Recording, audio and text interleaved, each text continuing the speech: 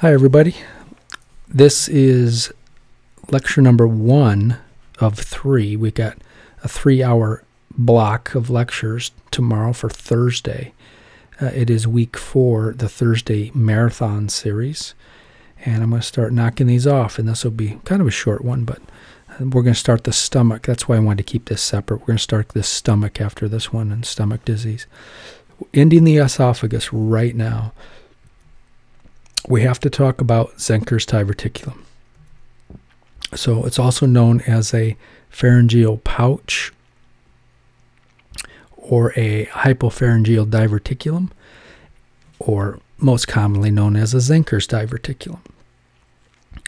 It is considered a esophageal diverticulum.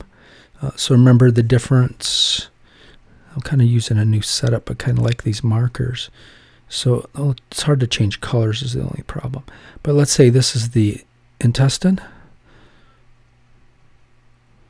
Okay, so if you get something coming out like a appendix, I can't erase that, but if I could erase that there. So if you get something coming out and it's got a lumen as well, that's called a diverticulum. A polyp is something coming in. And it may or may, they don't usually have lumen, but they do have a blood supply. Those are polyps. Those are the ones that tend to become cancerous in some people. So make sure you know the difference between a diverticulum right there and a polyp. Okay, and yep, so it is the Zenker's diverticulum is a pathological outpouching. You can consider it a herniation, as some people call it that as well. But it's in an area where your anatomy is probably a little shaky, and we're going to need to go over that. It's generally speaking, it's kind of close to the upper esophageal sphincter. But specifically, it's in an area called Killian's triangle. And you probably remember that. Maybe some of you remember that back from Gross 2. Sometimes it's called Killian's dehiscence. And it's a triangular patch of tissue that in some people it can be congenitally weak, and you can herniate your esophagus right through that.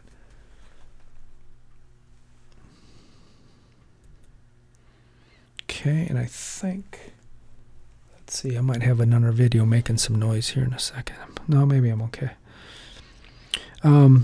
Yeah, so Killian's dehiscence, let's talk about it. Killian's triangle. It occurs between two components of the lower pharyngeal constrictor, specifically the lower pharyngeal or the inferior pharyngeal constrictor muscle. That's got an AKA. That's called cricopharyngeus muscle.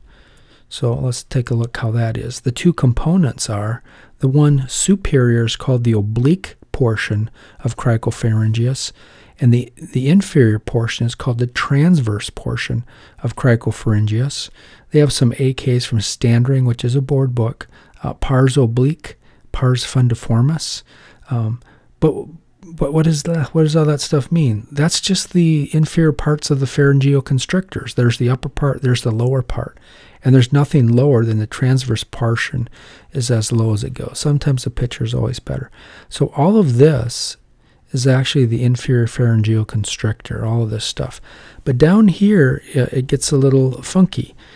This is the inferior most region of the inferior pharyngeal constrictor, and that's called the transverse portion of cricopharyngeus. And this is cricopharyngeus, the oblique portion of cricopharyngeus. All right, and here's that weird tissue. I kind of highlighted it green, and so this is kind of triangle. Like if you extend this pharyngeal raphe down. Oh, I guess I can do that, right? I got my little thing here. It makes a triangle, so they named that Killian's dehiscence. And people who have a congenital weakness here, especially if they have one of the motility disorders like a nutcracker esophagus, when they swallow something and you have super high pressures, you can start to actually herniate your tissue right out of that region. And so that's what it is. And that's a lumen. It connects right up to the esophageal lumen, and yeah, it can collect food and water and all sorts of stuff in there. Okay. Tissue in between, everything I just said, that's the oblique and transverse fibers of cricopharyngeus.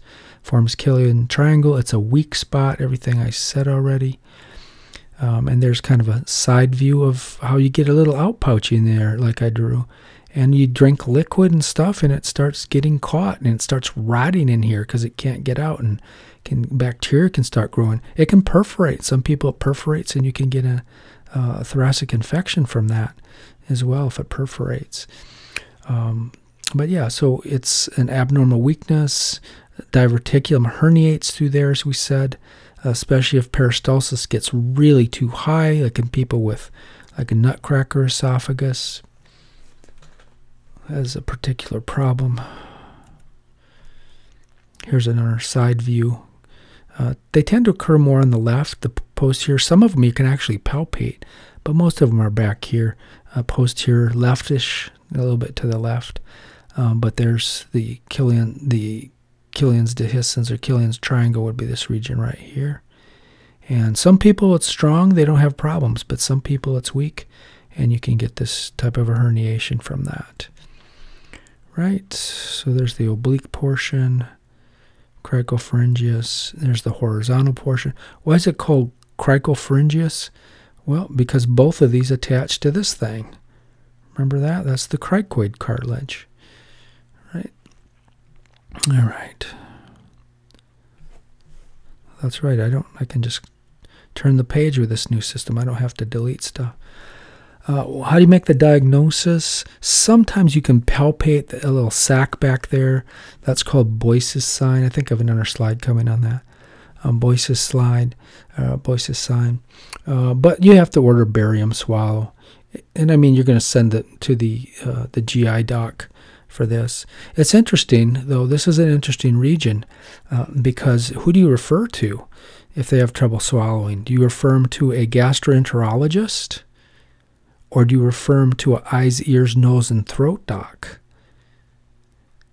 Ooh, that's a good question. Eyes, ears, nose, and throat doc, they typically don't go down past the laryngopharynx. That's their domain. When you get into the actual esophagus, then they hand off to gastroenterologists. So this is a gastroenterology problem. But when people are swallowing, sometimes you just don't know. Right, here is a barium swallow on this girl, and you can see she swallowed 10 swallows of barium, and they film it under fluoroscopy, and it didn't take long for a big sac to start filling up here, and only a little bit of barium is actually sneaking through right here. Right, so that's not good. That's a Zenker's diverticulum. Okay, there it is on the A to P. You can see it. You can see the barium got stuck in there. There's a fluid level. The barium's in there. We can tell this is an upright x-ray because of the fluid level. And very little of it is getting through there.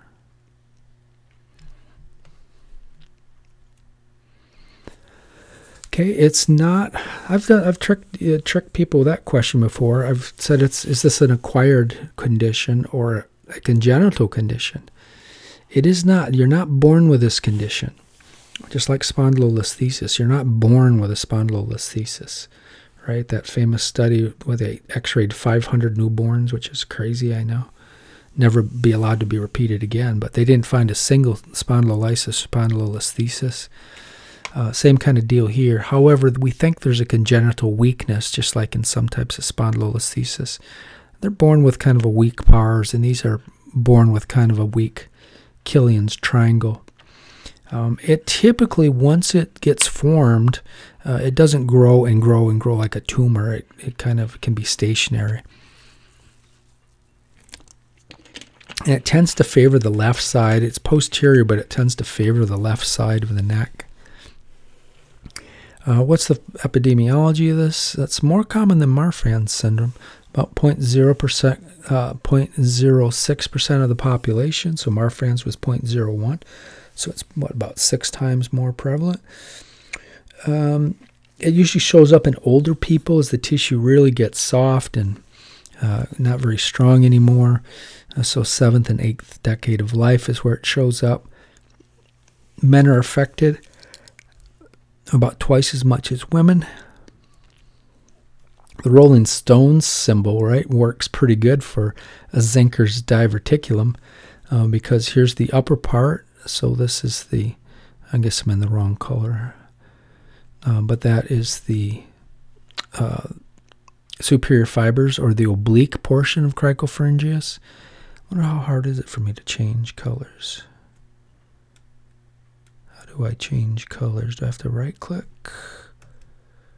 No. I did it once before. I don't know how to do it. Oh, there. Just click. There we go. Just click, left click on it. Yeah, so here's the oblique portion up here. And then here is the horizontal portion, which would be, it's getting pushed out by the tongue. But and then this part right there, that's the Killian's triangle, and that is the actual herniation through Killian's triangle. There's the old Rolling Stones. They actually just released an album, I think, and I've heard there's a decent song or two on that thing. But there they are. They're still going at it. They got some great albums back in the day. There's a nice picture of it. So there it is. Killian's triangle has herniated, and we got Zenker's diverticulum sticking out through it. And there's that. There's another barium swallow.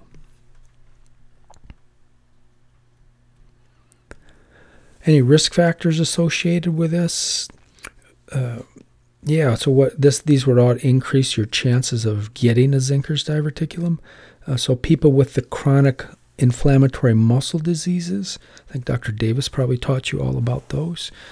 So polymyositis, dermatomyositis, they're rare, but they do happen. So that inflammation tends to affect Killian's triangle and make that tissue really weak. Any other fibrosis diseases which cause fibrosis can also do the trick and cause this condition. And the fibrosis would make the esophagus really stiff, and therefore when you swallow, the pressures are really, really high in fibrosing conditions. And yeah, if you have any congenital weakness, it would herniate right out. So they're associated as well.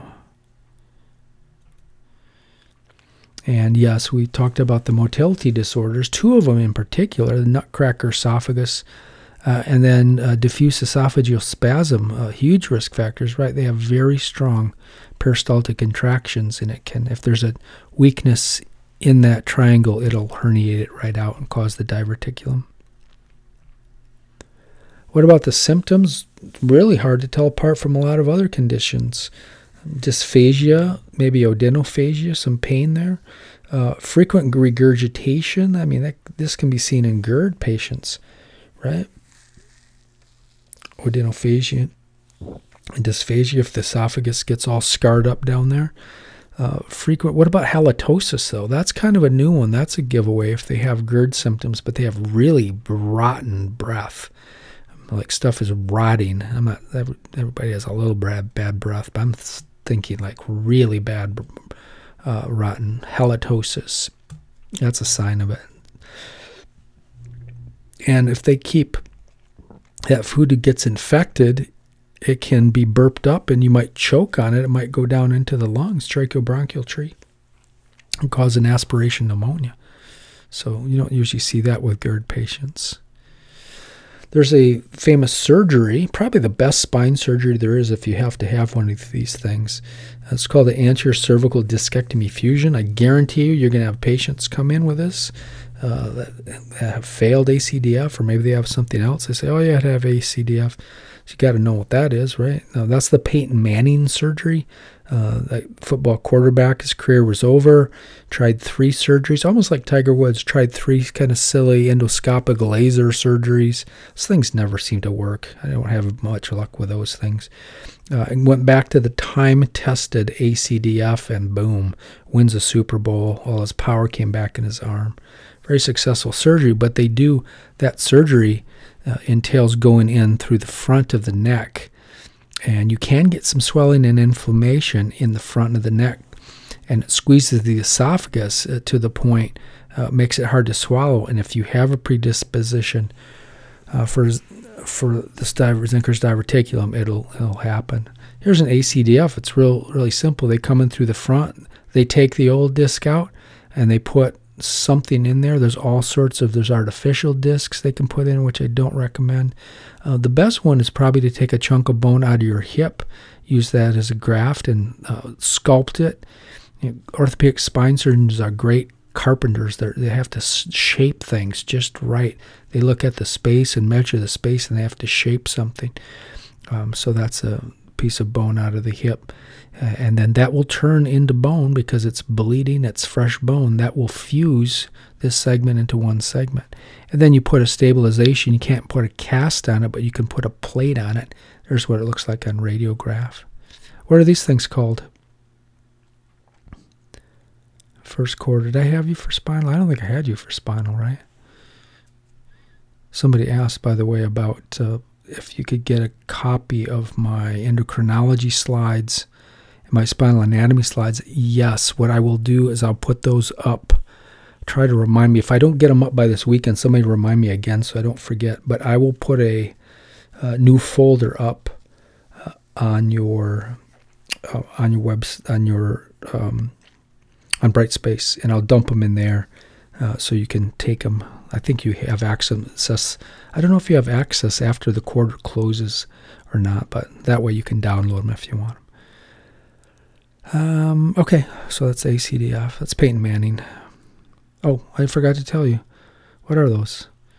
Uncinate process is good. Somebody remembered. And they make up what joint? Remember the German guy? Joints of von Luschka. Luschka joints. Joints of von Luschka. What about the clinical findings? There are probably none. You're going to probably just have to order or refer out to a GI doc. But occasionally, if you go between the thyroid cartilage and the SCM on the left, you can check on both sides, one at a time, right? You don't want to have them pass out on you. Sometimes you can feel a little splashy, bouncy tumor there that you can splash. You can feel the liquid in it, and that's called the Boyce's sign. Boyce's sign. Other things that you might, when you're palpating around between the SCM and the trachea and in the thyroid cartilage, you can feel bumps on the thyroid. Sometimes they're really big, and they could be cancerous, but they're usually not. They're usually something called a thyroid nodule.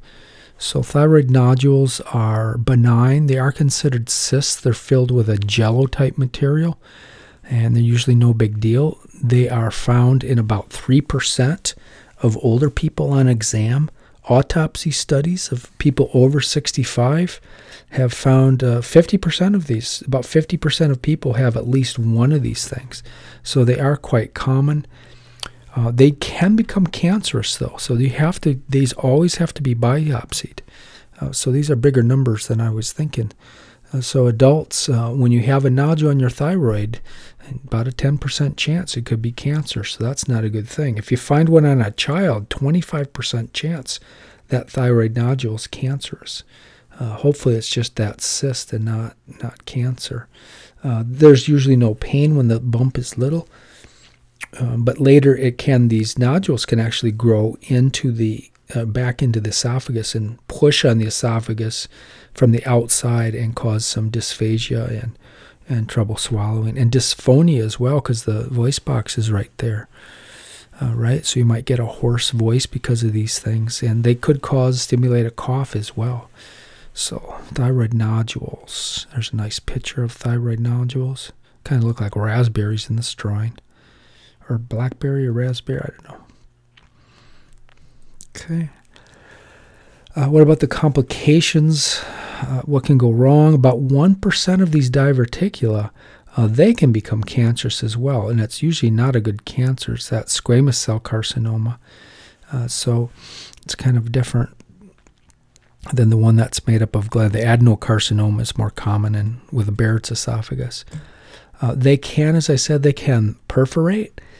And it could, if you start, it taps into a blood vessel, it could start filling with blood, and you could start coughing and spitting up blood from this thing.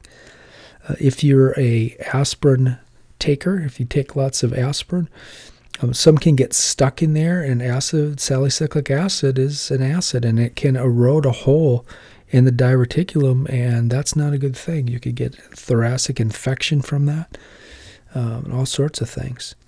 And then, as we said before, that little sac can catch food and drink and water and things like that, and you get yourself an aspiration pneumonia.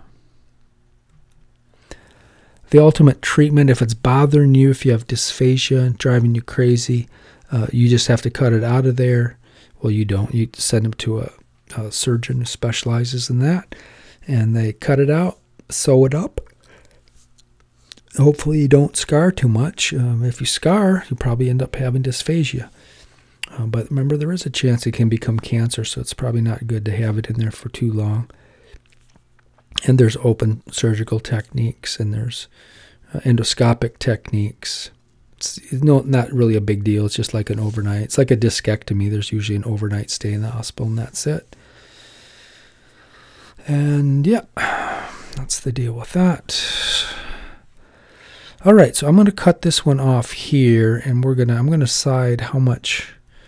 I always say I'm going to cut out all this anatomy so we can get more diseases, but I tried that one quarter, and it just didn't seem, because it seems like you don't remember your anatomy that well and your physiology. So, but let me think about that, and I'll make this its own video, because I think we do have a 1-hour block of GIGU in the afternoon, so this will be that, and then I'll do a double will be next, and then that'll take care of that. All right, see y'all later.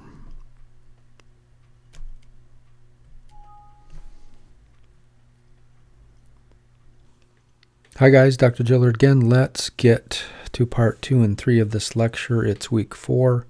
It's Thursday. It is spring 2020. We are still on lockdown. Got extended till, when did it get extended till? June 1st. Man, we've been locked down a long time. Anyway, here we go. Hey, we made it to the stomach. Exciting. You guys will be excited to know as well that I just cut out some very, very hard stuff, because you're supposed to already have that in GI physiology. So I have it on YouTube, so I strongly recommend you read that stuff before boards, because I've heard it's been very useful, but I just got to get to more diseases. But I will give you a little intro here on the stomach here. You think you know your stomach anatomy? If you go through this hole right here, see that underneath its membrane? Where are you? What space are you in? What's the name of the passageway? Any general surgeon doing a cholecystectomy or taking out the gallbladder knows it. Well, that's the lesser sac underneath that. And where's the greater sac? Greater sac is everything else. The peritoneal cavity is basically the greater sac. And that's the lesser sac. That's called the foramen of Winslow. Foramen of Winslow. All right, so foramen of Winslow's got some AKAs, the omentoforamen, epiploic foramen. Yeah. All right, so we're going to be talking about the stomach. You know the anatomical divisions of the stomach, right? Here's a stomach, kind of a median sagittal plane of it. Fundus is up here in this region. Oh, I got my little tool on here. Fundus. Cardiac region is right in here. This is the anatomical body of the stomach, where the rugae live. And then this is the pyloric region, which has 2 parts, pyloric antrum, and then a very muscular pyloric canal. And this is the duodenal bulb, so we've entered the duodenum here. Right? What's weird about that? Peritoneum connects right there. And so duodenal bulb is intraperitoneal. The rest of the duodenum is extraperitoneal, right? That's always weird about the duodenum. Then it comes back up, and then we have that duodenal jejunal flexure. Goes back in the peritoneum right there. Jejunum is intraperitoneal. Right. So, unfortunately for you, well, it's not too bad, but pathologists and histologists, they have a different way of categorizing things. I like this, though. This marker's kind of cool. Yeah. So, the cardia is still the same, but the fundus now includes the entire body and the fundus. So when you're talking about in physiology and you're talking about histology and pathology, there's no such thing as the body anymore. It's all the fundic region. How come? Because fundic glands live in all of this region. This is where the fundic glands live. Right? And then this is one region. It's just called the antral region. Antral region. Sometimes they call it the pyloric region, but there's no canal, or because we have pyloric glands that live here, right? So that's kind of the deal with that. So as I just said, in the histological world and pathological world, I should write down the time too, because I'm using my master slides and I don't want to go crazy here.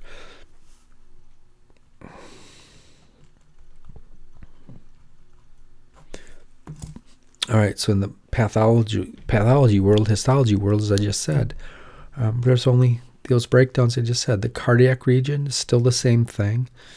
Has cardiac glands in there. Very boring. This is the last time I'll talk about this. It secretes mucus, and that's it. Doesn't do anything else for us.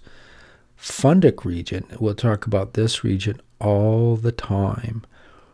So it makes up, it's the largest glandular region of the stomach, makes up 80%. It includes the fundus and body, contains fundic glands. You could say it's between the cardia and the pyloric region.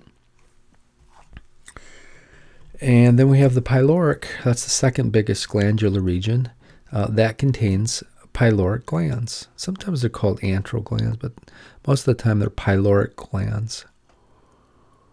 All right. It contains a real physiological sphincter, the pyloric sphincter, which is strong enough to be classified as a real sphincter. Okay. Cardiac region is here. Everything I said. Nice picture. Showing you this is so when I say the fundic region of the stomach, from now on, I'm not talking anatomical.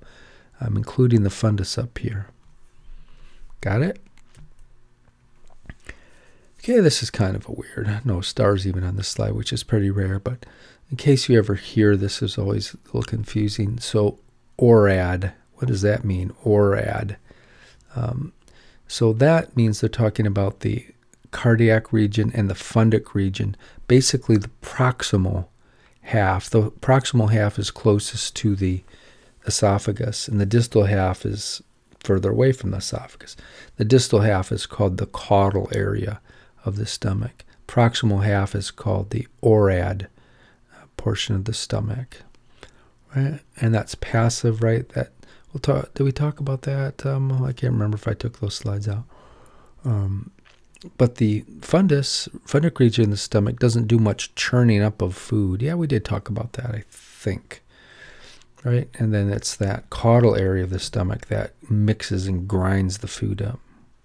All right, stomach glands. Now, oh yeah, I'm going to go through this a little bit, but a lot of the stuff is on YouTube and I cut out. But we need to talk about them a little bit so you can understand like ZE syndrome, which we're going to talk about in a bit.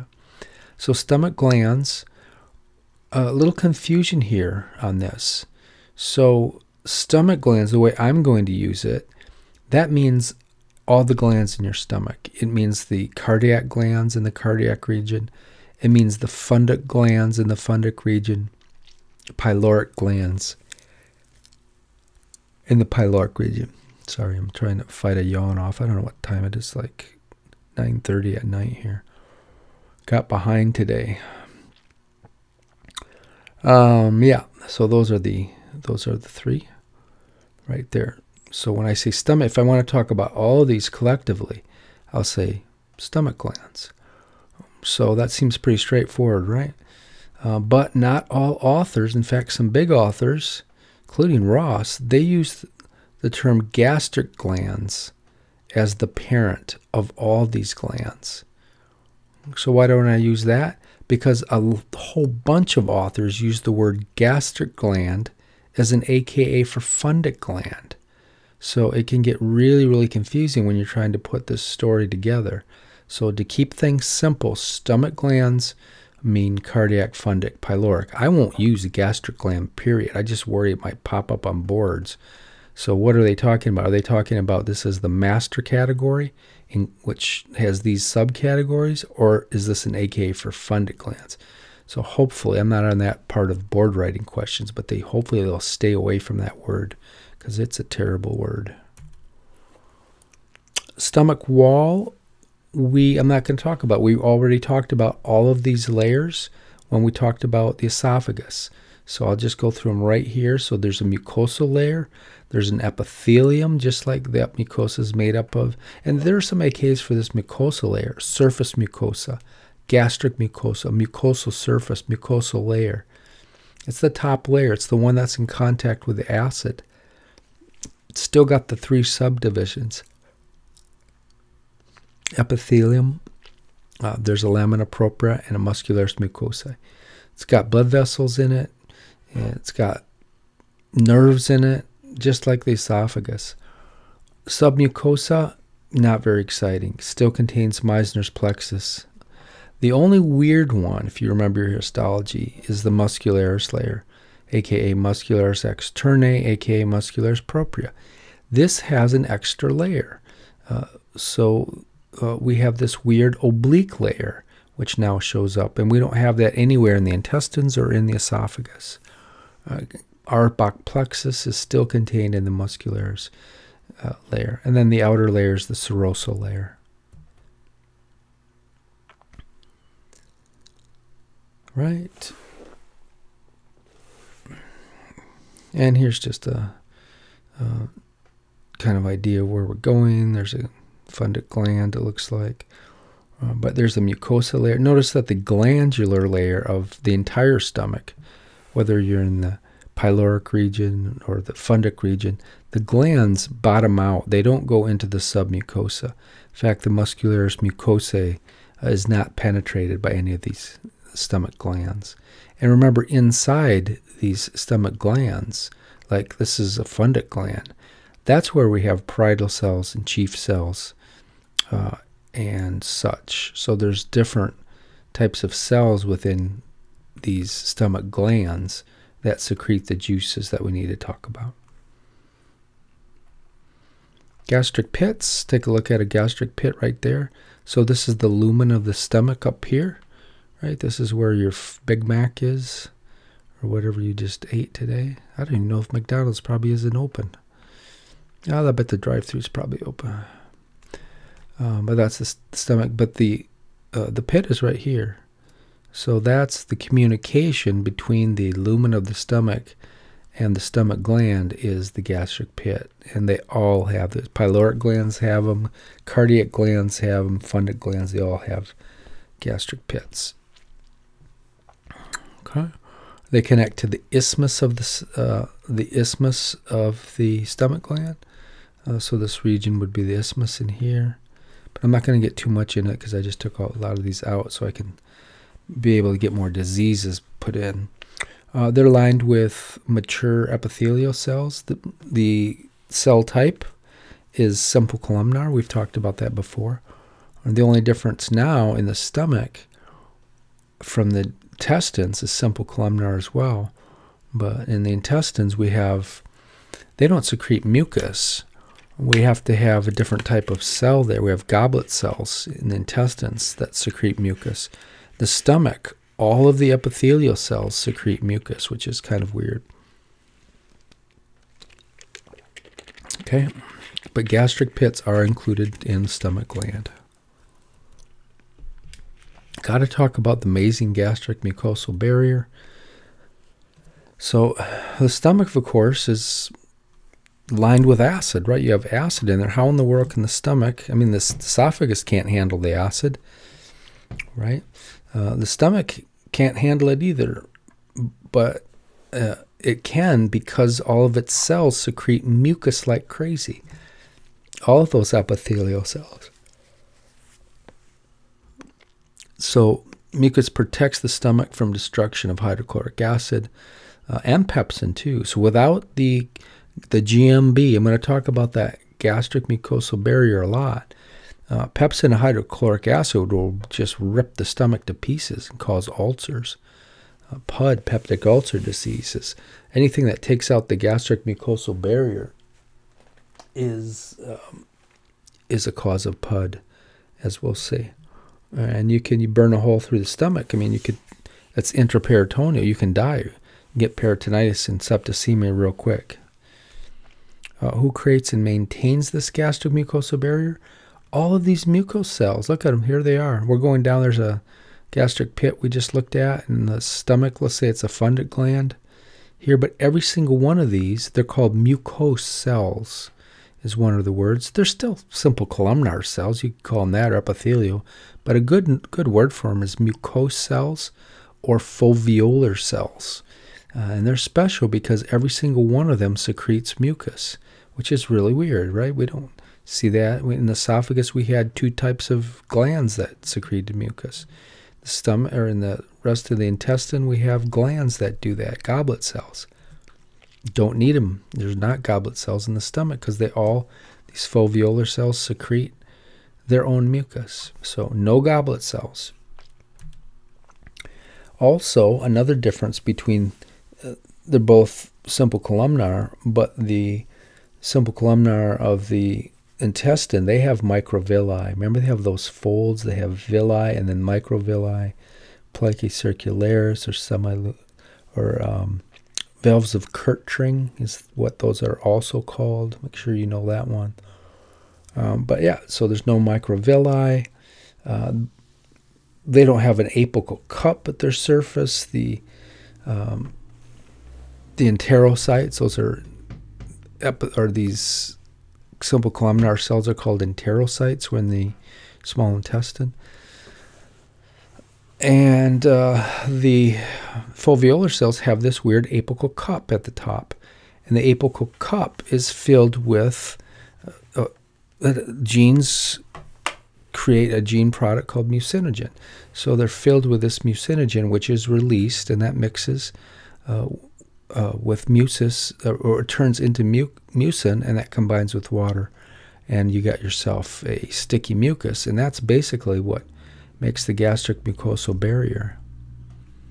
There's a really cool electron microscope of the area, and they look like little volcanoes, kind of dormant volcanoes, I think. But these are all foveolar cells. We're just seeing the top. We're not used to seeing this view. And there's a pit right there, so if you want to go in a gastric gland or fundus gland or pyloric gland, depending on where we are, go right through that hole if you're Ant-Man, and you'll run down there, and you'll be able to see all the cells. You probably get burned, right? You got acid coming out of those things. So all epithelial cells of the stomach, they secrete mucus. We know that. That's not true, we said, of the intestine and esophagus. Got that already. Collectively, their mucus makes up the lion's share of the gastric mucosal barrier. Kind of a review slide, I guess. What stimulates them? Oh, we gotta know, right? Because they got to be stimulated to produce mucin. Mucinogen turns into mucin. And so acetylcholine is one thing that's released from Meissner's plexus. When you think about food, I think I took all that stuff out about that's too much physiology.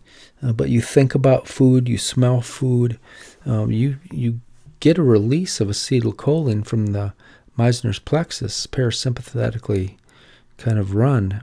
And acetylcholine, we'll look at that in a little bit here, what it does. But amongst other things, it can bind with these foveolar cells and cause the release of mucus. There is another thing that stimulates them to release mucus, and that's PGE2. So that's prostaglandin E2, both autocrine and paracrine style, and we'll look at that more in a bit. What holds them together? I guess I could have taken this out too, but junctional complexes. So we have JCs, junctional complexes, on the side. The junctional complexes that really hold cells together are the macula adherens and the zona adherens. Those are desmosomes, the macula adherens. The one that prevents things from leaking between cells are the tight junctions. I know we talked about that. They're also part of the JCs as well. Prevent molecules from passing between cells. It's important because you don't want hydrochloric acid or pepsin seeping into the mucosal and submucosal layers. So tight junctions are really important. They can be overthrown though, as we'll see later on. There's basically, these are enterocytes, but same type of JCs, junctional complexes, tight junctions. So nobody acid will try to get in, it just bounces off normally. If it gets through here, which it does sometimes, these adherens, zona adherens, mac adherens, oh, it just rips right through there. Gap junctions, forget it. It just rips down here and it starts damaging tissue, and there's blood down here. And yeah, but tight junctions are pretty good at stopping that. I think I said this, zona adherens and mac adherens are not very good at preventing molecules from sneaking in. We said that. Their job is to hold things together. Seventh quarter, you know, who cares why I'm even bothering with this stuff? Well, desmosomes and hemidesmosomes, they are targets for two autoimmune diseases. The most deadly of these autoimmune diseases is something called pemphigus vulgaris, and it is nasty. It's an autoimmune disease, an autoimmune attack and subsequent inflammation against desmosomes, which hold cells together right on their sides. And here's someone who is affected with pemphigus vulgaris, and you can see how infection can be a big problem. They have to use huge doses of corticosteroids to fight this, and yeah, it's not a great disease to have. Talk about that more in seventh quarter. I have YouTube videos on that one, I think. Mucose cells, what else do we need? We need to know what they secrete. That's a perfect question for me. All of the following are secreted from mucose cells except blank. I can see the question now. So mucin, right? We need to make, or mucin. We need to make mucus to make the gastromucosal barrier. Here's one. Another really important one for that gastric mucosal barrier is bicarbonate anion. So that's manufactured and secreted right out of the foveolar cells. Very important. It neutralizes. You can grab a hydrogen right there, and it gets like a hydrogen sponge, so it can soak up some of that extra acid that gets into the gastric mucosal barrier. And what else? This secretes PGE2. This is a weird one too. These guys are secreted from the apical region. Remember, cell has an apical region is toward the top. This is the apical region up here, where the lumen of the gland is. Right, if that's a mucous cell. And then the basolateral surface is down here. So that's where PGE2 comes out, down here. Right? So it's a hormone, and it's a paracrine molecule. It's not secreted up inside of here.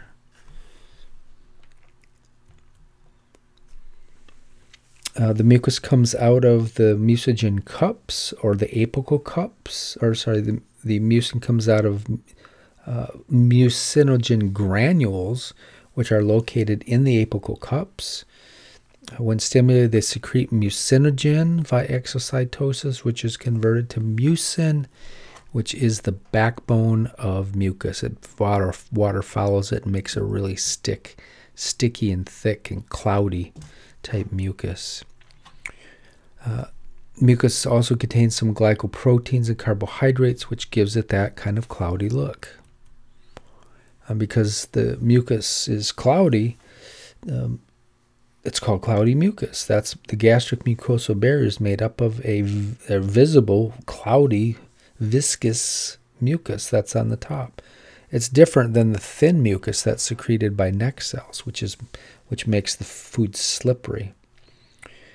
The mucus has a very high pH. It's very basic, so it can neutralize some of that acid. And that's not true from the mucus neck cells, which secrete a slippery type mucus, as we'll see.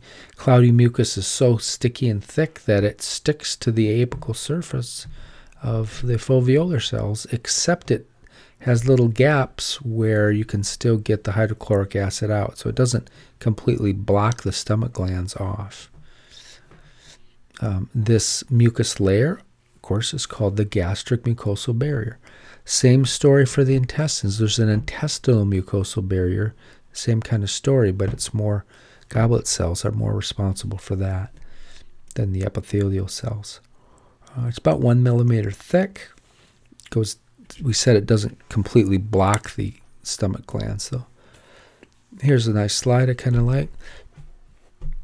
So these are just run-of-the-mill mucose cells lining the stomach, and we can see what they secrete. So there's bicarbonate there. And it secretes mucus here, right? So it keeps a nice gastric mucosal barriers be right about here. And there's your hamburger right there, your Big Mac. Try my drawing skills. That's your hamburger. Okay. And let's not forget way down here, there's PGE2 being secreted, not out of the apical surface, out of the basolateral surface. Swims and it binds to its neighbors.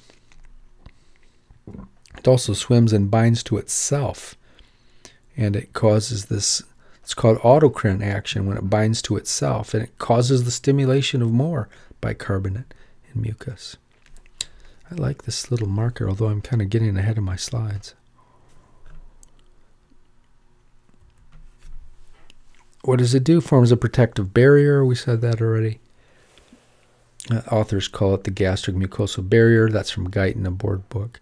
Some call it the gastroduodenal mucosal bicarbonate barrier. That's like ridiculous. That's too long to be on a test question, I think. But nevertheless, I mean, it is an AKA for it.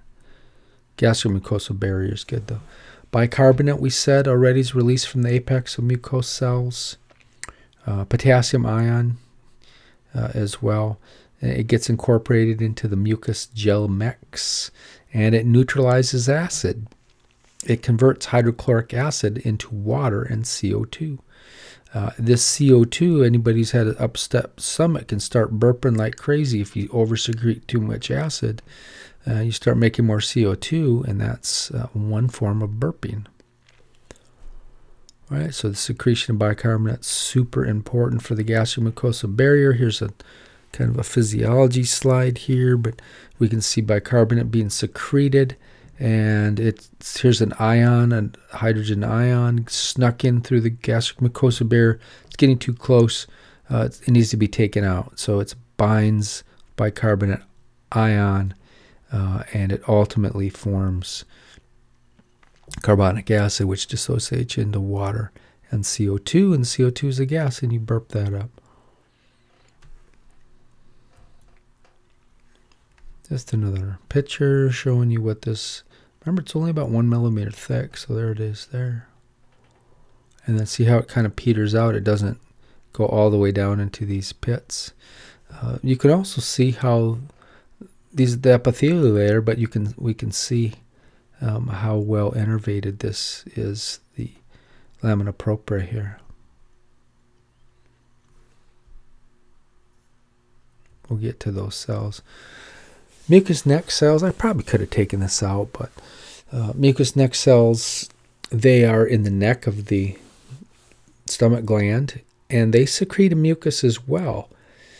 But this mucus is different. It's almost acidic in some cases, but it's not cloudy, and it's very thin and watery, but it's thought, and they're not 100% sure what the deal is with it, but it's thought to kind of get in the chyme in the food when it first comes down and make it really slippery, and therefore it can easily pass out the pyloric canal and out the pyloric sphincter.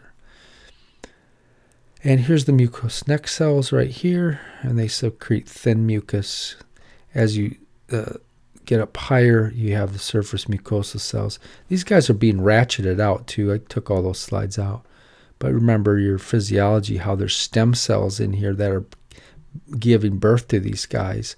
And all these cells are getting ratcheted. Mucous neck cells eventually will be ratcheted up, and they'll turn into mature surface mucus cells as they go up here. When they're freshly born, they secrete a different type of mucus. Right? And we got chief cells. So what kind of gland is this if we got chief cells here? Well, if I told you that, you'd know.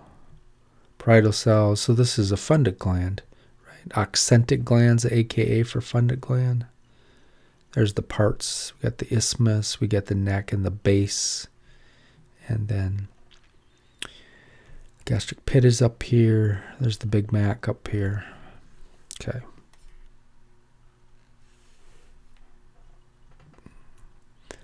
Prostaglandin E2, so that is a signaling molecule. It is called a local hormone because it does swim. You can also call it a paracrine as well. It's secreted from the mucosal cells and not secreted into the lumen. It's released from the basolateral region, or the bottom of the cells, we said. Right down here. And it can get into the bloodstream if you want. But again, it hits the self and it hits the neighbor. And it stimulates them to release bicarbonate and mucus, self-stimulating. It does something else too. It binds to something else. Anybody remember what that is from physiology? I'll tell you in a minute. So here's what we said. It's autocrine and paracrine. Once in the interstitium, it swims over and binds to itself. So that's an example of autocrine signaling. And then it binds to its neighbor cells. And what does it do? It stimulates to do what? It stimulates the mucous cells, or foveolar cells, or simple columnar cells, whatever you want to call them, stimulates those foveolar cells to do its thing. And its thing is to release bicarbonate. Yep, to release bicarbonate and mucus. Did I have mucus in here? Where'd mucus go? Mucus cells to release and secrete bicarbonate. Also binds. So here's the other thing it does. It also swims over and it binds to a ECL cell. That's called enterochromophene-like cell. Enterochromophene-like cells. And they are super important because here's the most powerful stimulator of acid right here. Histamine.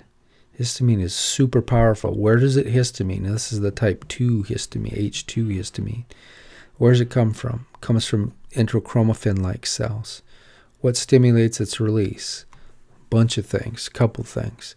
But one is, well, it doesn't stimulate its release. PGE2 actually can bind to ECLs, but it doesn't stimulate its release. It actually inhibits its release. It's not a super powerful mechanism, I should say, but it does stimulate, inhibits the release of histamine. If you inhibit the release of histamine, well, then you're not going to bind to, here's a parietal cell. There's a little hydrogen ion maker, right? So if histamine decreases, then you're going to inhibit the release of hydrochloric acid. So ECL cells indirectly inhibit the release of hydrochloric acid when they're secreted. Why would you want to inhibit the release of hydrochloric acid? Well, what's the job of this? Its daddy, its parent. Its parent's a mucosal cell. Its parent is to make the gastromucosal barrier. So to help the gastromucosal barrier, this is the evildoer of the gastromucosal barrier. It's arch enemy. So it inhibits the arch enemy from wrecking the gastric-mucosal barrier. That's kind of the mechanism there. I probably just got way ahead of my slides again.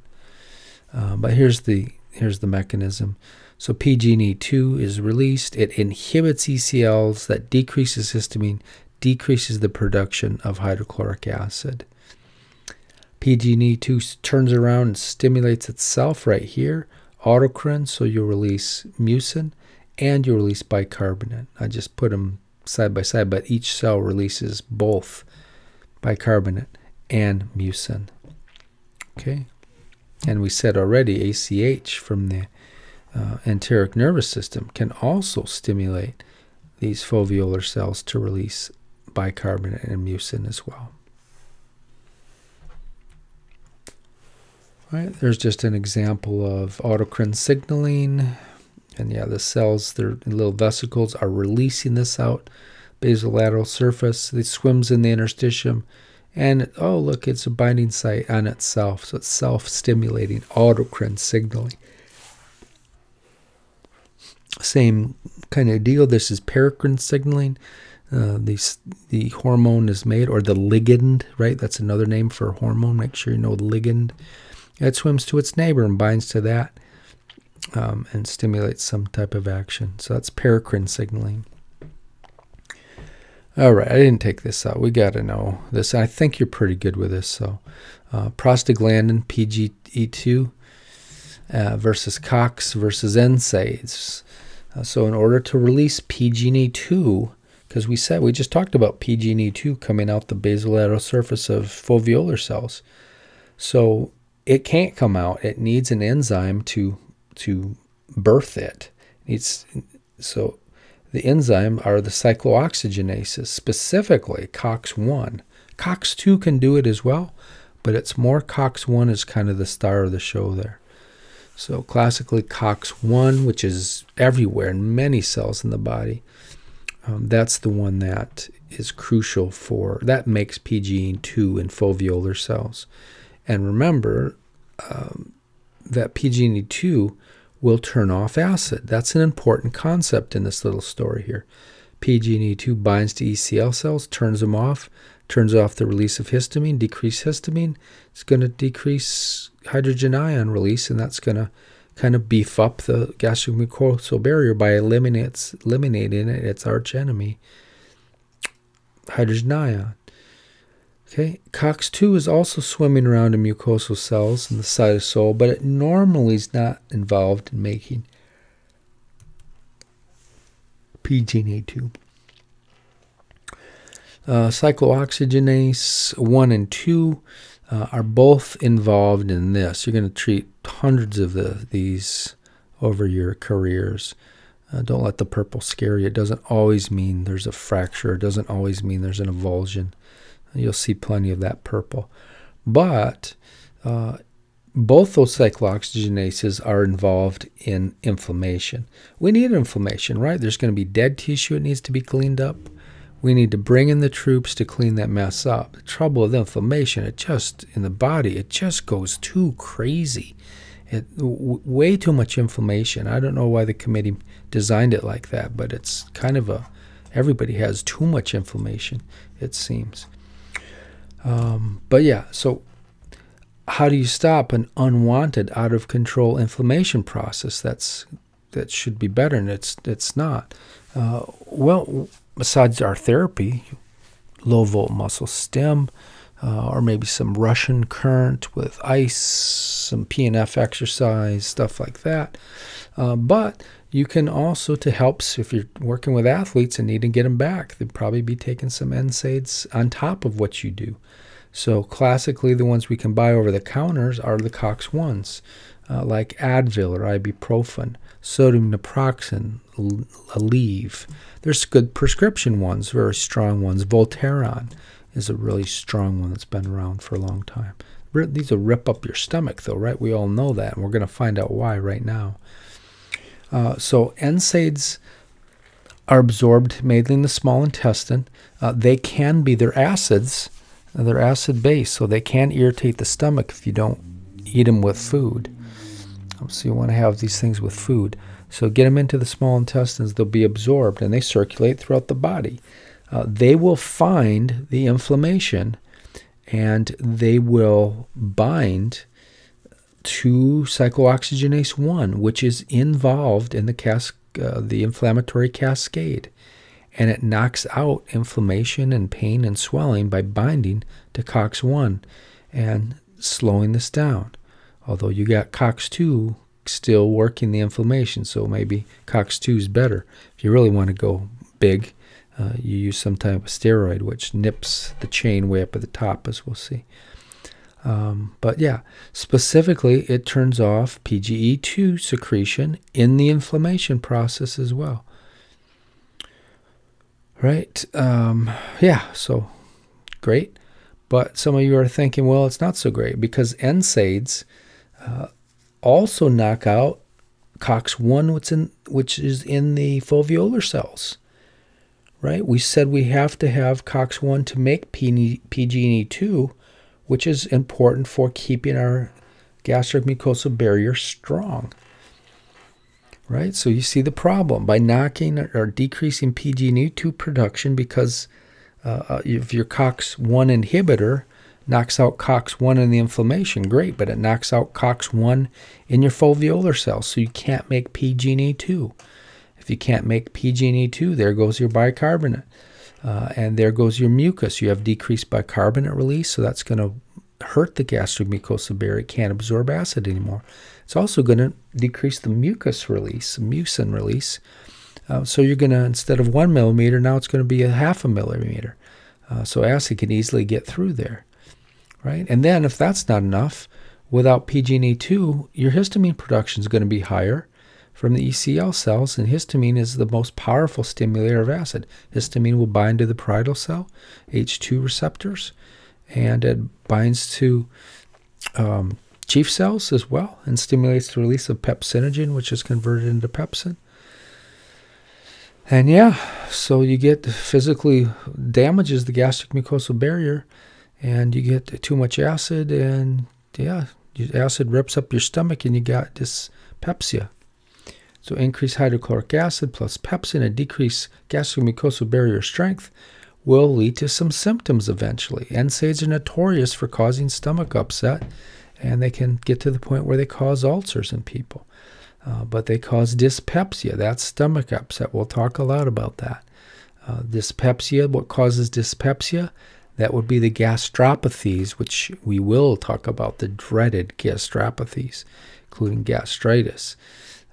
It'll cause GERD. If you have too much acid around, you start burping that up. You could get a Barrett's esophagus from that. Gastritis isn't treated. Problem isn't fixed. You can burn a hole in your stomach lining and get an ulcer. You can also burn a hole in fact, it's more common for the ulcer to form in the small intestine than in the stomach. Those are both peptic ulcer disease. That pepsin is really bad. Excess pepsin is really bad at ripping up the stomach and duodenal wall. Here's the gastric ulcer in the body of a stomach. Person came in with back pain. They've been on NSAIDs for a year. And yeah, there's a juicy looking pud there, peptic ulcer disease. That's a peptic ulcer. All right, what about cyclooxygenase 2? Is that better for inflammation? Well, it's better in the sense that COX-2, the enzyme cyclooxygenase 2, although it is around in the foveolar cells of the stomach, it doesn't work. It doesn't do much usually. So if you knock it out, COX-1 is still going to be making your PGE2, so you don't have to worry. And COX-2 can certainly still hit that inflammatory cascade. Again, COX-1, you ideally want something to knock out COX-1 pathway and the COX-2 pathway. But nevertheless, if you want to save your stomach and go on NSAIDs long term, you want cyclooxygenase 2, COX-2 inhibitor. Such as, who knows COX-2? Best COX-2 in the planet used to be something called Vioxx. Back when I was still training, we used to use that stuff, and that was great anti-inflammatory. But we'll see in a second why they pulled it off the market. Celebrex is the one I'm thinking of. And for whatever reason, Celebrex isn't causing the blood clotting problem, causing heart attacks and things like that. Great lecture by a professor here. You can, if you really want to get into it. He could have went maybe a little deeper, but it was a really good lecture. So I threw it up here So you injure a cell, you sprain your ankle or whatever, you're going to injure blood vessels, microcirculation, and on the cell membrane, you have yourself these phospholipids, right? And the tail, I think he said 20 molecules. I haven't checked that one to make sure, but the fatty acid here is what can give rise to arachidonic acid. So phospholipid's really a fatty acid if you want to get technical. That's the first step in the inflammatory cascade. And by the way, prednisone and other glucocorticoids, they inhibit this first formation. So they don't let any of this stuff happen. So that's just the way it is. It's powerful, but it's kind of using a shotgun when you don't want to kill everything off. So let's follow the prostaglandin over here. So the arachidonic acid is converted into prostaglandin. In fact, many different types of prostaglandins do all these things.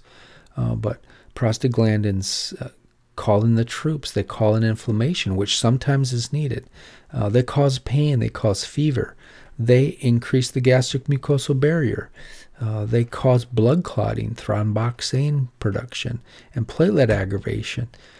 So these guys, that's what they do. This side, which is ruled by the COX-1 enzyme, and different prostaglandins do different things here. But that's why if you get a COX-1 inhibitor, like aspirin, ibuprofen, they inhibit this top step, and therefore you get decreased inflammation, decreased pain, decreased fever if that's the problem, and decreased gastric. Oh, we don't want that. Do we get decreased production of PGE2? No, we don't want that, and that's the problem with COX-1s, because that's going to cause the whole thing we already talked about. And then they decrease blood clotting. No, that's a good thing. They decreased platelet aggravation. So that's where the half aspirin comes in, right? Half aspirin also can rip up your stomach too, but it can cut inflammation, and it can kind of cut back on any micro type of blood clotting or thrombosis formation. Cyclooxygenase COX-2 runs through this pathway, right? It also COX-2 enzymes working in with other types of prostaglandins can also make inflammation, pain, fever. Synovial fluid rheumatoid arthritis is based through this COX-2 system. And this is the weird thing though, decreased platelet aggravation. So that's a good benefit of this COX-2 pathway. But you get a COX-2 inhibitor like Celebrex or celecoxibin. You snuff it out here, then so all of these are increased. You decrease the inflammation, decrease pain, decrease fever, decrease synovial fluid, but you increase platelet aggravation, and that's the problem with some of the COX-2 enzymes. This guy right here, you don't want clotting going, especially in the coronary arteries and in the noodle in the brain. Get a stroke or heart attack. So a lot of the COX-2s were removed. Celebrex, however, has not, for whatever reason, it doesn't seem to have that function. So that's interesting. Tylenol is an interesting one too. He mentioned this is thought to work on a COX-3 pathway, although there's not enough evidence for sure for that to be the case. But it's kind of an anti-inflammatory. It knocks out pain and fever. It's terrible with inflammation. It's not going to help your inflammation problem at all. But it's good for pain and fever. But it doesn't affect the stomach at all, and it doesn't affect clotting at all. So it's a more narrow approach just to pain and fever. And it works on both pathways as well. All right, and we won't get into the leukotriene pathway, but you can, I should have put his name. I keep forgetting to do that, but you can learn more about it there. You guys probably know this stuff already. All right, now this is the spot, much to the cheering of students. I've taken this out. This is really complicated stuff, and I don't know what's going to happen to your physiology scores, but I really suggest that you watch this video because from what people told me before, you guys need this. But I don't, I mean, it's kind of my realm because there's some hormones in it, so I could justify it, but I need to get to more pathology and less of this physiology, pathology stuff. So go to this video, watch this video, and study that video. I'm not going to test you on it like I used to. But students did not do good on this stuff. This was what really dropped the grades back when we were testing like normal. So that tells me that you're really weak on this stuff, right? So somatostatin, what's that do? What's the difference between fundic somatostatin and pyloric somatostatin? See, that stuff, you got to know that kind of stuff. Anyway, we will do a little bit of this though. So stomach, because we need to talk about stomach glands a little bit. There's three main types of glands. We said kind of already. There's cardiac glands that secrete mucus. There's fundic glands. Very strong AKA is oxentic glands. Probably 50-50 shot. You might see oxentic on boards. You might see fundic. You might see it on my test. So you got to know that's a really strong AKA. That's a horrible AKA, gastric glands. I won't use it. And then pyloric glands. They are named because they are located in the histological regions where they came from. So cardiac glands come from the cardiac region, secrete mucus.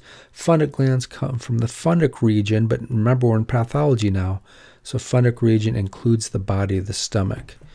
Okay, pyloric glands are still the pyloric antral region, and that's where they come from. All right, so I cut tons out here, but I still left this just to give you, just to be able to talk. I guess I am going to test you on some of this stuff, but I'm just not going to go spoon feed it to you because you should already know this from GI physiology.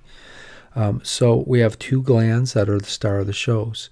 We have the fundic glands or oxentic glands, and we have the pyloric glands, which live in the pyloric anthem.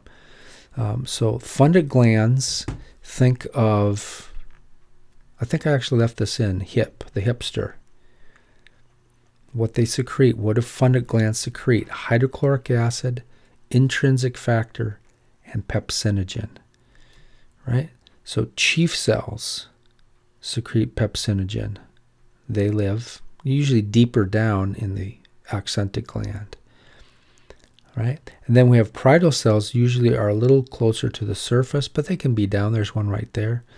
Parietal cells, they secrete hydrochloric acid and intrinsic factor. Pepsin in the hip, remember that comes from the chief cells.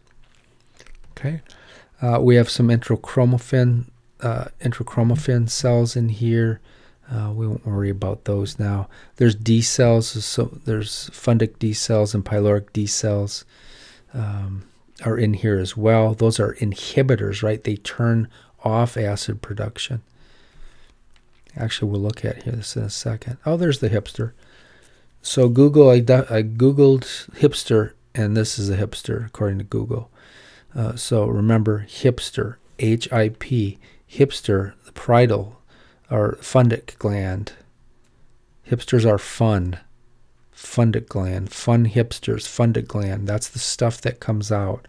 Hydrochloric acid comes out parietal cells, which are still in fundic glands. Intrinsic factor comes out parietal cells as well, still inside fundic glands. Pepsinogen, converted to pepsin pretty quickly, comes out of chief cells. All of these guys are in these fundic glands, aka oxentic glands. Got it? Remember that stuff? G cells pretty simple. These pyloric glands, they only have one. And notice, let's go back here. These guys, all of these guys are secreted into the lumen. They're secreted out the apex, apical surface. That's not true with pyloric glands. The star of the show in pyloric glands is the G cell. G for what? Gillard? No. Gastrin. They secrete gastrin. But they don't secrete it. Here's the lumen right here. They don't secrete it into the lumen. They secrete it into the interstitium. And it jumps into the bloodstream. It swims, doesn't have to swim far, it jumps right into the bloodstream. And this is the first real hormone that we've talked about so far. Our first disease we're going to look at is with gastrin. but it's stimulated. One thing that stimulates is called GRP, gastrin-releasing peptide, which comes out of Meissner's plexus from the enteric nervous system. So smelling that food, that Big Mac, seeing the Big Mac with your eyes, and the presence of the Big Mac in your stomach stimulates the enteric nervous system to release acetylcholine to get the acid pumps and stuff going. But it also releases something called GRP, which swims over and stimulates the G cell to release gastrin into the interstitium. Gastrin jumps in the bloodstream and flows all over the body, right? But it flows over to the fundic region, because remember, we're in the pyloric region of the stomach. The fundic region of the stomach is where the fundic glands live, so it has to travel. It can't swim that far, can't paracrine its way all the way to the fundic region of the stomach. It has to use the superhighway, the blood vessels. But it does. It jumps in the highway. It's a short drive, and then it jumps off, and it does two things. Gastrin double stimulates the release of hydrochloric acid, as well as intrinsic factor, I should say. It does so directly by binding to CCK2 receptors that are on parietal cells. Okay, CCK2 receptors are there. It does so indirectly by binding to ECL cells. Remember what we just talked about, ECL cells. Who inhibits those again? Who inhibits? PGE, right? PGE2 inhibits. This will override PGE2 like nothing. Gastrin will bind to this and stimulate the release of histamine, which powerfully binds to H2 receptors, also stimulates the release of hydrochloric acid and intrinsic factor. So gastrin is a very powerful thing. Would it be a good thing? And we won't get into the mechanisms. I won't test you on those, but go to that video and see how that stuff is regulated by the pH of the stomach, is how gastrin is regulated, because it can be shut off by somatostatin. But yeah, so that's the story. What was I saying? My train of thought. I forgot what I was saying. But anyway, that's how gastrin double stimulates the parietal cell to release that. Okay. Oh, so I was going to say, would it be a good thing to have a tumor somewhere, like in your pancreas, that was a neuroendocrine tumor who liked to secrete not aldosterone, not ACTH? How about if it secretes gastrin? And there absolutely is such a thing. And we'll look at that syndrome here. If I can keep my eyes open long enough. Let's see, how are we doing on time? It seems like we got a ways to go. See, now I would take a break if we were in school. We'd roam around, get a little fresh air, and come back. But soon. I guess we got an email from Dr. Snow, and he said that school is definitely still on this lockdown until the 1st of June. So you should be getting that message soon. But that's actually the very last week of this quarter. So we might actually get 1 week with you guys, but I have a feeling we won't. Because that's not the Trump plan. Although Trump, I guess, is, who knows. Too late to talk about that. So anyway, that's the deal with gastrin.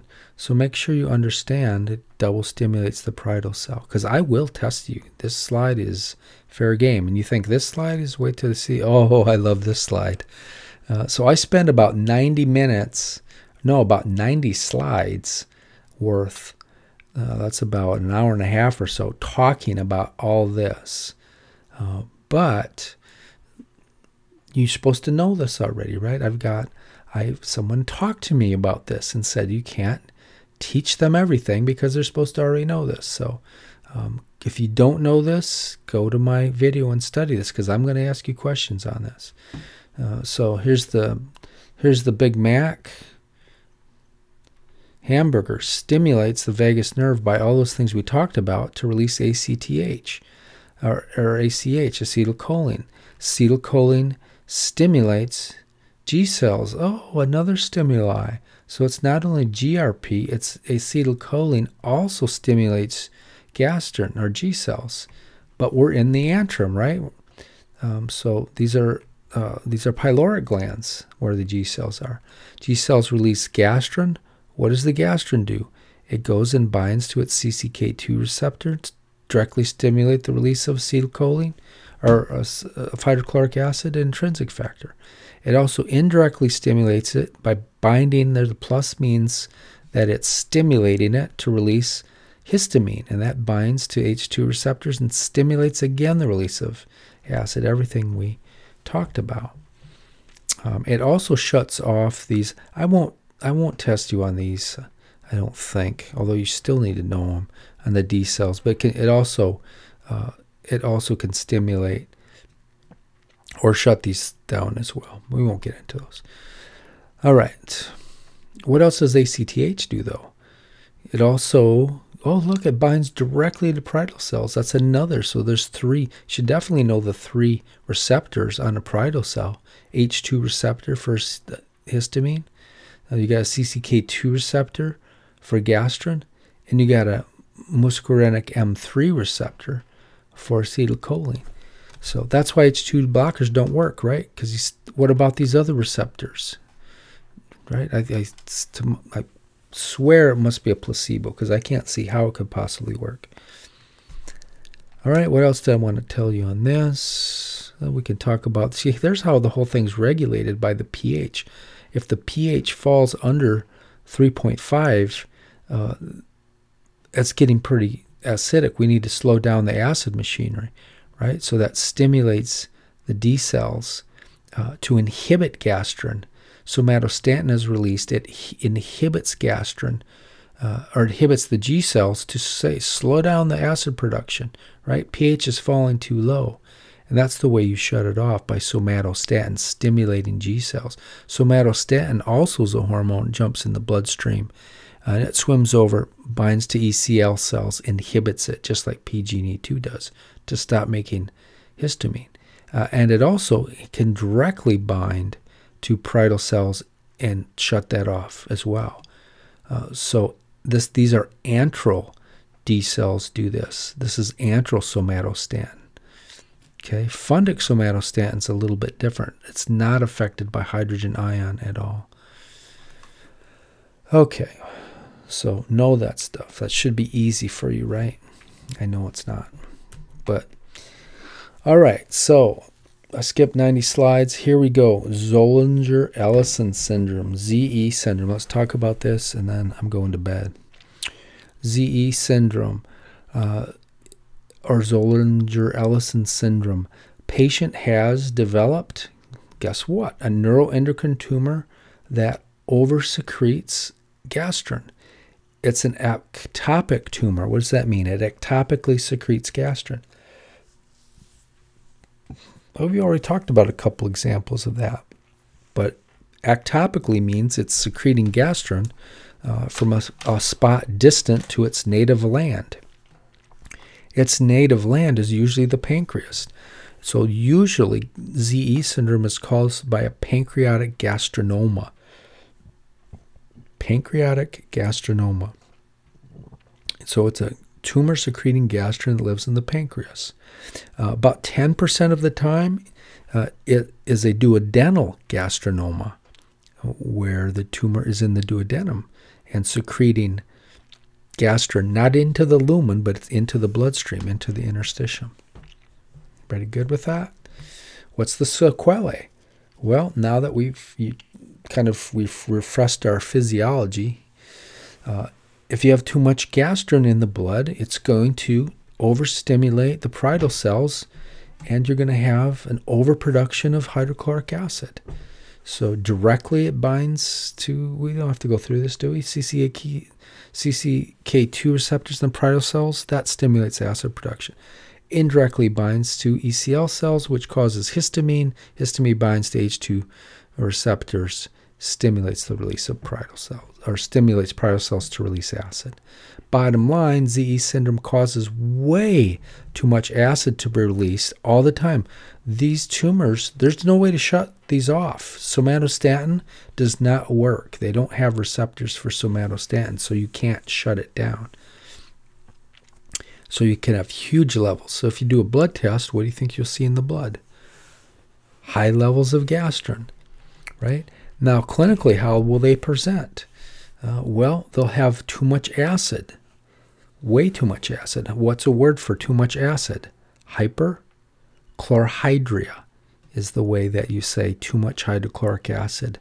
Hyperchlorhydria. Guarantee that's on the test, so make sure you know that word. Okay. They'll also have GERD. Why would they have GERD? They had too much acid around. They're burping it up too much. Could go into Barrett's esophagus. That could turn into esophageal carcinoma. They'll have PUD, peptic ulcer disease. Why will they have that? Too much acid around in the stomach. Burn a hole in the mucosa if there's too much acid. It gets into the duodenum, burns a hole in that. You could have that's a PUD is peptic ulcer disease. It could be that means there's an ulcer in the duodenum or in the stomach. What about histology? How, if you're going to look at the pathologist is going to take a sample of your tummy, what's it going to look like? Well, just like left ventricular hypertrophy or anything else, the parietal cells, they're overstimulated. They're going to become hypertrophic. They're going to become muscular. They're not dysplastic. They're not going to become cancerous or anything like that, or metaplastic. They're not going to morph into new tissue, but they're going to get big, and there's going to be too many of them, and it's going to make the rugae look gigantic, as we'll see in a second. Okay, overstimulates the ECAL cells as well. So because it binds to them and it binds to parietal cells. So those are all way too big. And then you have way too much acid, right? Acid will get into the small intestine and start to change some of the intestinal mucosa as well, and damage the barrier. So what do you think the symptoms will be? Well, they're going to have an upset stomach because it's going to be irritated by all that acid overproduction. So that's called dyspepsia. Or abdominal, they got tummy ache, abdominal pain. 75% of them have in studies. Why do they have diarrhea? Well, what do the intestinal enterocytes do? Well, a huge job is to reabsorb water. Remember, they're kind of like the principal cells. They suck up sodium and water. But if they're irritated from acid irritates them and they get mad, they're not going to work. They're sick. They quit. They're taking a sick day, and therefore where's all that water go? It goes right out your rear end, and you have diarrhea. Peptic ulcer disease. Well, too much acid is going to cause peptic ulcer disease. But not only that, the peptic ulcers are in really strange places, like the jejunum or even the ileum. It's unheard of. That's a sign that they got ZE syndrome if you see ulcers that far down. And then, of course, you have GERD and Barrett's esophagus and possibly cancer. Diarrhea, we just talked about that. Acid damages the enterocytes, and they say, I'm not going to do it anymore, and that causes diarrhea. The other thing I forgot to mention, so the low interstitial pH deactivates pancreatic lipase, right? We need lipase to break down fats. So guess what? You can't break down all the fat in that Big Mac you just ate, or that steak with all the fat on it, or that bacon you had this morning. So where does it go? It goes right out the rectum, right out in fecal material, and you get a fatty-looking stool, which is called stratouria. Stratouria, or strat. Thinking of my Strat guitar sitting right there I'm looking at. Steatorrhea. I read my sign here. Steatorrhea.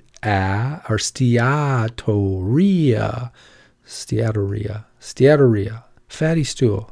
Gross picture warning, I bet. Oh, there it is. That's what I need to see at this hour. Steatorrhea. All right. The natural history.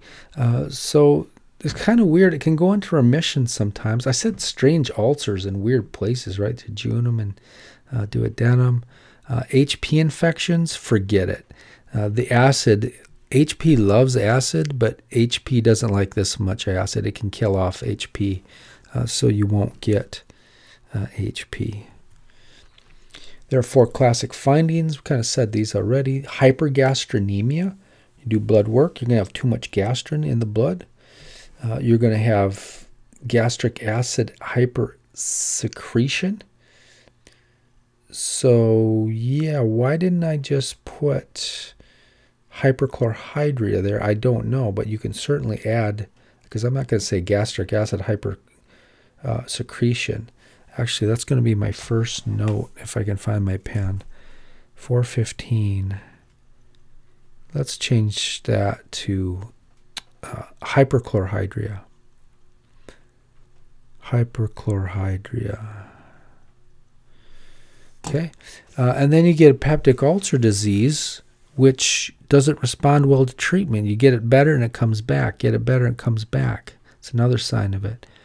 And then, of course, we talked about the cells who are getting hit by the gastrin, the parietal cells and ECL cells. They're going to get all buff and burly, so they're hyperplastic. We'll take a look at this on endoscope. So the rugae, because of all the hypertrophy, they get really, really big looking. And it looks scary because lymphoma and Mentrier's disease can also, or Mentrier's disease can also look just like this. I cut all those slides out because I just don't have enough time to get into all that stuff. It's more rare. Lymphoma is not really my area. I don't know who teaches the cancer. I always wondered about who teaches blood. All the cancers and all the different, I try to get a little bit of that, but I don't think you guys get too much of that. But anyway, yeah, so histological examination, just by observing, you got these gigantic looking rugae, 5 times bigger than normal. The parietal cells are, there's more of them. Let's take a look. There's normal rugae. Look how skinny they are. And here is someone, ZE syndrome. Look how big those things are. It's a little closer image too, but they're just gigantic rugae, going all the way down into the pyloric antrum here. So, yep. How do you treat it? Well, a lot of times you can't even find it. These tumors can be the size of a pea, or even a BB, and they can cause all kinds of trouble. So you just have to treat it like GERD. H2 blockers, PPIs mainly, lifestyle adjustment, right is wrong, all that stuff. Try to find the tumor, the PET scan, an ultrasound. What's scintigraphy? What's the more common name for that? Bone scan. So look for that tumor. If you can find it, you can operate on it and take it out. But the pancreas, you don't want to mess with that pancreas, right? You can't replace your pancreas. You die with that thing. So a lot of times you're just stuck treating the overproduction of acid. Hey, we did it. All right, pernicious anemia is next week. So I owe you 2 more lectures on CVPP for tomorrow. And we'll see you tomorrow.